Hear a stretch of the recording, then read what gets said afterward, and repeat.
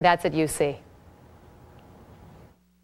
After winning Class 2A Mid-States Band Association championship, we decided we want to have an opportunity to bring the community in to see our rehearsal and see our performance product with the full uniforms and all the props and everything going.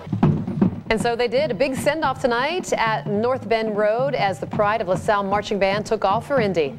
They're getting ready to compete for the Band of America Grand National Championship. Over the weekend, the band performed their award-winning show, Reflections of a Hero, tonight in Lancer Stadium before the send-off. Best of luck to you.